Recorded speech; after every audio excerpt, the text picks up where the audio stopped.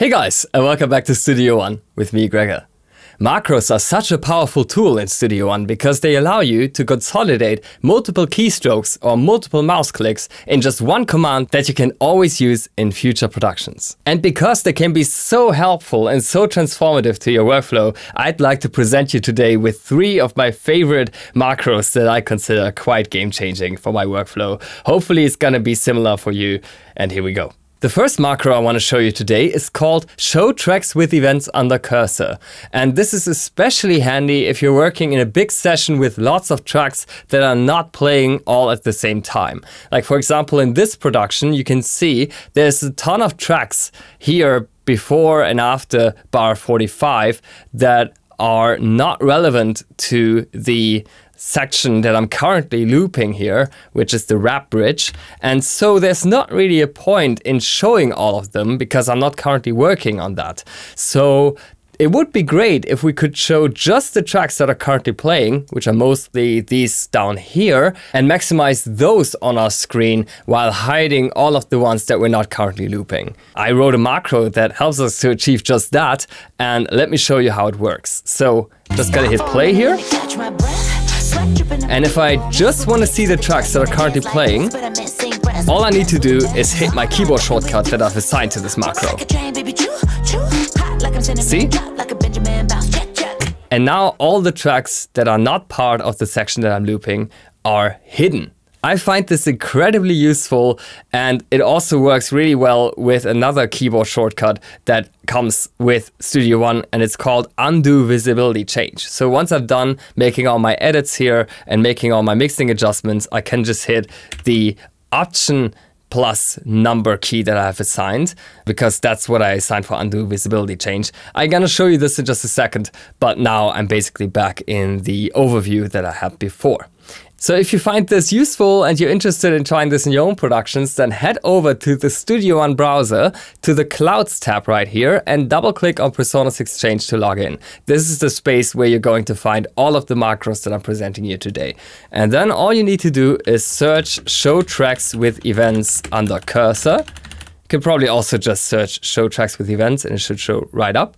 And then you're gonna see this macro that I've created, and you can install that with a click on the Install button down here. It says Update for me because I'm already using it. In your case, it would say Install. And once you have it, you should find it right here in the macro organizer. Just click on the Studio One menu item, go to macro organizer. This is our brand new macro organizer that finally comes with sortable tabs and assignable shortcuts right from here. And then you just type into the macro organizer once again, Show Tracks with Events under Cursor. It should show up, and then you can assign your shortcut right from here. I've used 8 as my shortcut of choice, and I've combined that with Undo Visibility Change, which is Option and 8 or Alt and 8 on Windows, just to revert that visibility change and make all those tracks that I'm currently hiding visible again. Now, this is especially powerful if you also select the console option. You find that when you click on this wrench icon here in the mixer console, to link visibility of track list and console. When you do so, then you're also hiding all the mixer channels in the console that are not part of the section that you're currently mixing. And this just makes for a lot less faders to manage and keeps your session nice and tidy overall. So hopefully you're gonna find this useful. If not, then maybe the next keyboard shortcut is going to be for you. And for that, I'm gonna switch to a production that is in its early stages. I just laid down a couple of drums here for some techno. And let's say I want to add a bass line to that right away. It would be fast enough to go to Studio One's browser and just search for the preset that I want, but I prefer to just do it from a keyboard shortcut, like so. And then I can start playing right away.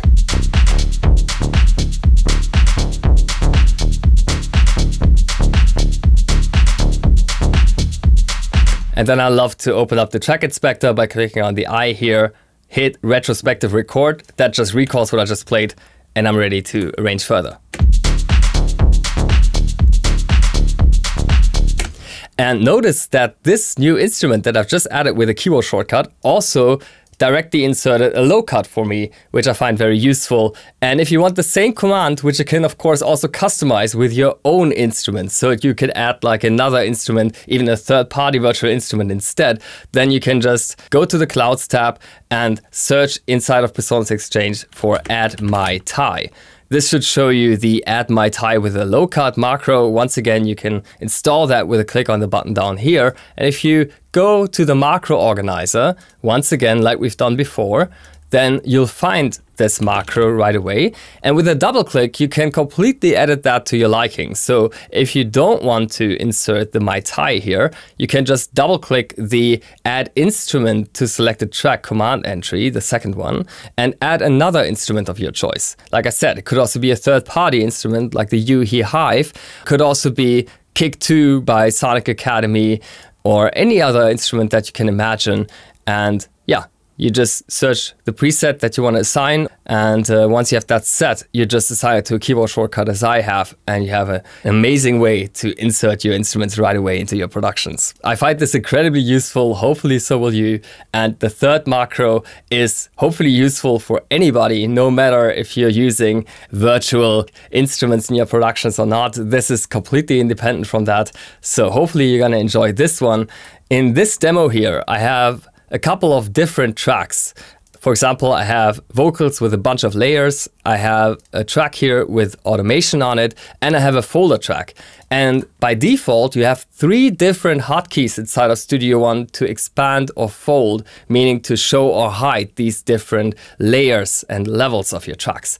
If you want to do that all from the same command, it's not really possible unless you're installing the macro that I'm about to show you. And then with just one keyboard shortcut, you could show or hide any track and its levels, no matter if it's a folder track like here, if it's an automation track like here, or if it's layers inside of your vocal track or guitar track, right? So if you want to have that macro, once again, we go to Studio One's browser, we go to the Clouds tab, we go to PreSonus Exchange, and then we use the search bar here to find expand/fold.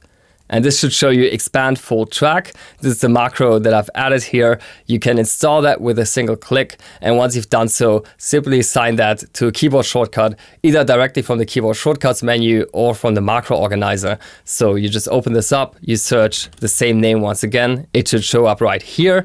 And then you just assign that to anything that you want. In my case, it's K, because that key was still available on my keyboard. And I like to use single binding keys for commands that I'm using a lot. All the modifier keys I use for commands that I use less regularly. And then it's always the same button, no matter which track levels I'm trying to expand. So hopefully this is going to be useful for your workflow in the future. Hopefully at least one of these macros can enhance it in some way. And thank you so much for your time today.